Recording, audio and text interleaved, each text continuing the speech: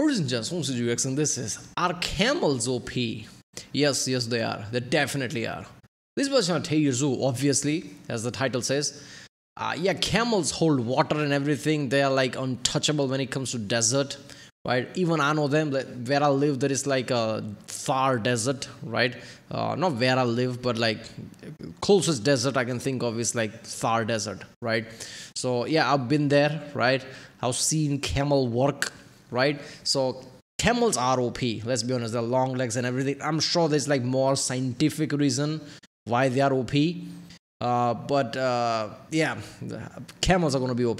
TierZoo is going to tell us like what details are there about their OPness. So this video is going to be really fun. Not that other videos are not fun, but for me this is going to be really interesting because camels are one of those animals you hear about all the time. Even in video games you see them, right?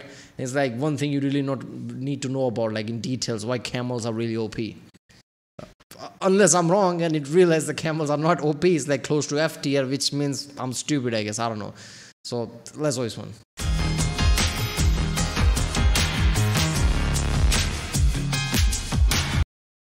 Remember, if you like my reaction, don't forget to subscribe so that way I know which type of videos to react to more. I like zoology style of videos, right? I've been watching TierZoo, Geographic, Frank one.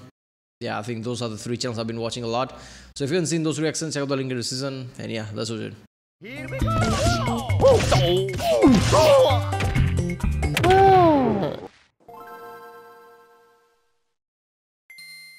Camels are one of the most unorthodox builds in the game. In the right conditions, their combination of unique abilities and special set of elemental there's a like volume problem there. Okay. Resistances makes for a shockingly effective strategy. But overall, where do camels rank on the tier list? Is their weird shape and odd skill set actually overpowered, or is their current player base carried by their human allies? Today we'll discuss the history, stats, and abilities of the camel, and ultimately decide. We'll begin with the origin of the camel. Camels first began rising in the meta at a time when a lot of mammalian herbivore builds were really taking off. Some of these herbivores spec'd into an ability called rumination to gain bonus XP from the newly buffed grass spawn rates. Some herbivores spec'd into more powerful PvP abilities, like keratinized horns and armor, in order to remain more well defended when out in the open. The camel, by contrast, took neither of these paths. Because they could not digest grass, they instead needed to spec into abilities which would allow them to survive the frequent long treks between an ever-decreasing supply of nutritious tree leaves. So what are the camel's most basically the same meta models use basically long legs and all that shit. There you go. Important abilities? The most obvious one is their hump. The hump serves multiple purposes. Primarily, it's used as a site for fat storage, functioning as an energy reserve which allows camels to survive incredibly long journeys without access to food. With a maxed out fat reserve, camel players can ignore hunger damage for several months as they search for new spots to forage. But in addition to providing starvation resistance, allocating all the camel's body fat to one spot gives them excellent heat resistance by allowing for extremely efficient heat exchange everywhere else on the surface of the camel's body. Now, of course, this ability does come at a cost. The hump is an awkward and cumbersome load to bear, weighing the camel down and making its movement a lot more wobbly and top-heavy while running. Definitely not an ability you could just throw onto any other herbivore build and see benefit from. You need to have other abilities to help. Yeah, I think the fat being on top of like that basically means that they can be in desert well and like having system which they can management heat. Remember, in cold situation would be the opposite, right? Like having fat all around basically would cushion you. So it just makes sense. But it's not just like fat. It's not just about fat. Like we all like humans are really obese. It's how they metabolize fat, right? How they use it. Because if you like don't give food to really fat person for a long enough time, right, they're gonna basically die out, right? Because they're not gonna get a lot of proteins and things. Their heart's gonna give up and a lot of things. While camels can really go on long days without like energy, and they can just like take it from there. So his metabolism is different. Mitigate the weaknesses the hump incurs. So what other abilities does the camel have? The second main ability is the camel's feet pads. Rather than walking on hooved toes like most other herbivores, camels spec into large padded feet. Now, normally when a player spends their evolution points unlocking padded feet, they're doing so in order to mask the sound of their steps and buff their stealth stat. While it does technically offer a small stealth bonus, something as tall as a camel is not going to be very successful at hiding. I think it's because of the sand, isn't it? Right? It can have like bigger footprints, so can have like better grip there.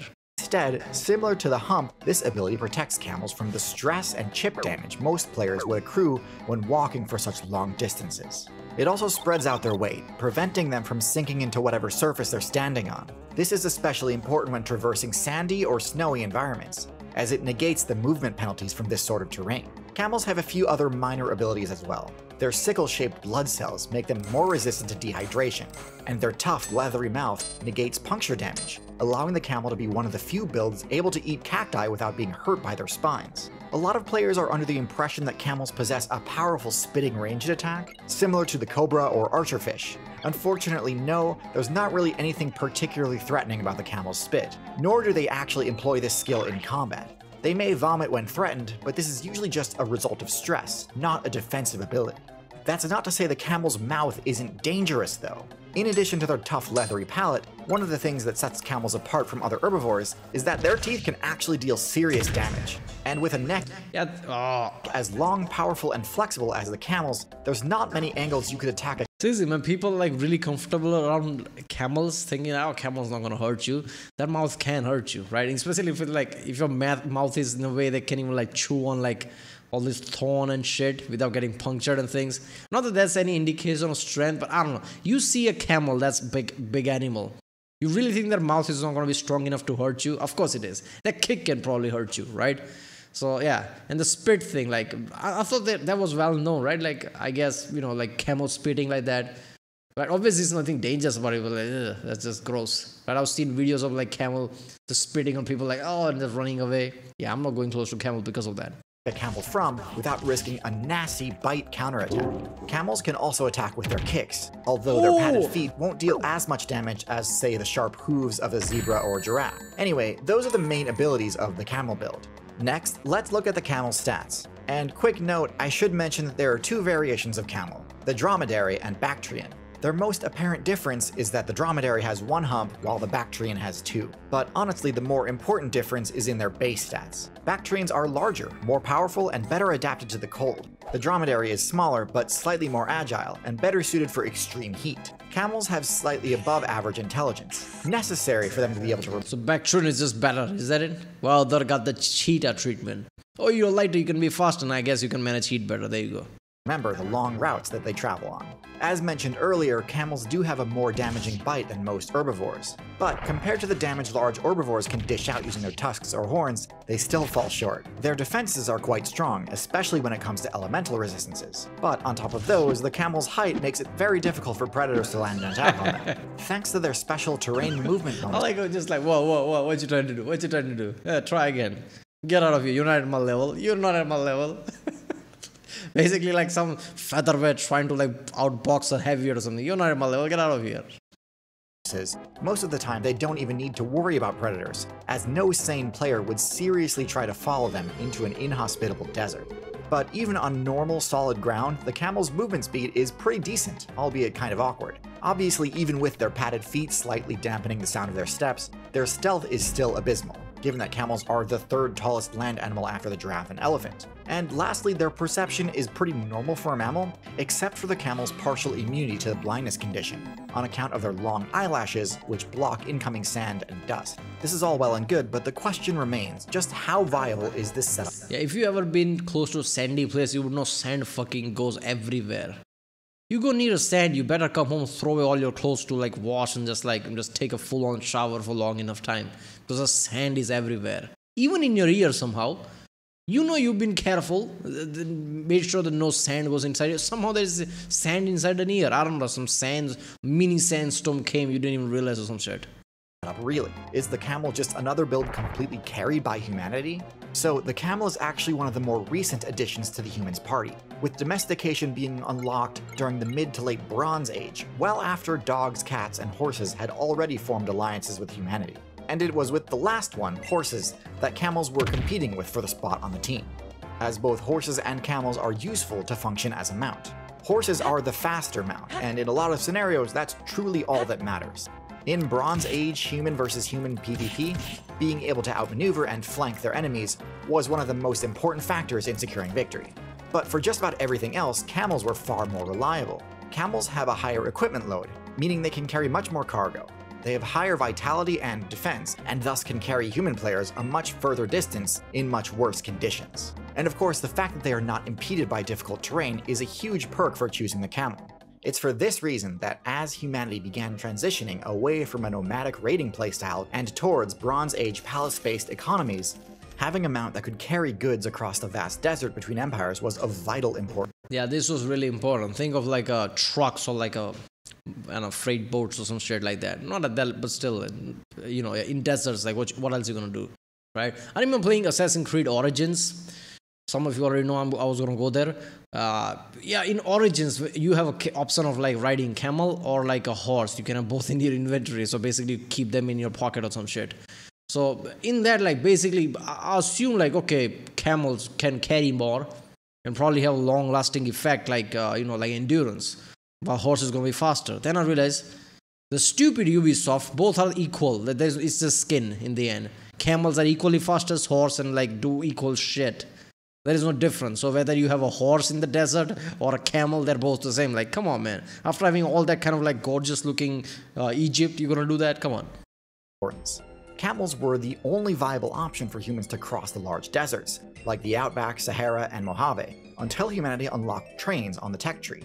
So for a substantial length of time, camels were an integral part of the economy across most of So a camel looks at the train, they took my job, that's what they say. World. And although railroads have made them obsolete in some servers, when it comes to crossing the desert, they are still genuinely one of the best options. Similar to horses and cattle, the vast majority of camel players are purely opting for the human-focused team combo playstyle. There are only around 1,000 players who are part of the truly wild faction that never joined up with humans. Does this mean without humans, camels would be low-tier trash? I can see why you might jump to that conclusion. Despite their immense physical strength, I rated domestic cattle as B tier, in part because without humanity, it's unclear if they could even survive in the wilderness. Honestly, B tier might have even been too generous. But there's no question, when left to fend for themselves in the wilderness, camels not only survive, they thrive. When humanity unlocked the motorized transport tech. Yeah, knowing where camels are thriving, where even humans have problems, that's where like camels are thriving, desert and things. Knowing that like buffs they have, right? Heat management, fat storage,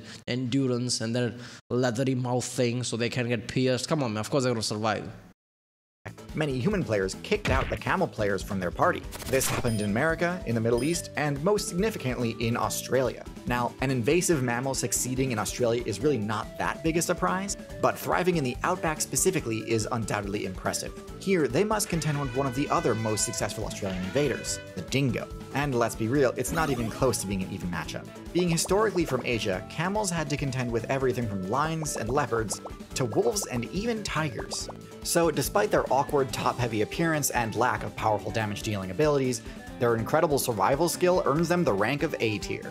Now, this video focused specifically on the Bactrian and Dromedary camel, the two builds most players would associate with the word camel. But the camel faction does technically contain two other builds, the llama and alpaca. These belong to the player base of prehistoric camels. Yeah, I'm not gonna lie, whenever I see them, I always think of like camel before I realize, wait a minute, they're like different, right? So it kind of makes sense. Which chose to venture south into the South America server, rather than across the Bering Strait and into Asia. Because of their vastly different environments, they obviously spec'd into different abilities. However, a lot of their core features are more or less the same. I have a lot to say about these creatures, mostly that they are the most disgusting, nasty creatures I've ever encountered. Alright, so this ad read is going to take a bit of a different turn than usual, but here's the deal. A few months ago, I got a message from the team at Wendover Productions asking if I wanted to be on a game show. Considering this is the same team that makes the show Jetlag the Game, I immediately said yes. And as a result of this decision, I ended up being on a wild, crazy show that ultimately led to me getting kicked and spat on by alpacas. That's really all you need to know, but let me... Yeah, well, go to go.nebula.tv forces TierZoo and like support this channel, watch the getaway, right? Yeah, camels are OP. As far as we can say, like even TierZoo is like, even if without humans they would have survived, right? What is OP? That's OP. If OP meant like best of the best, then I guess that is what OP means. But no, like there's a threshold which you can consider OP, like survival is OP, right? Because most things that were alive is not alive right now. So survival itself is OP, and they would have survived, so yeah, that's the kind of OP, why not? Alright, well, if you like my next one, subscribe, and I'll see you next time.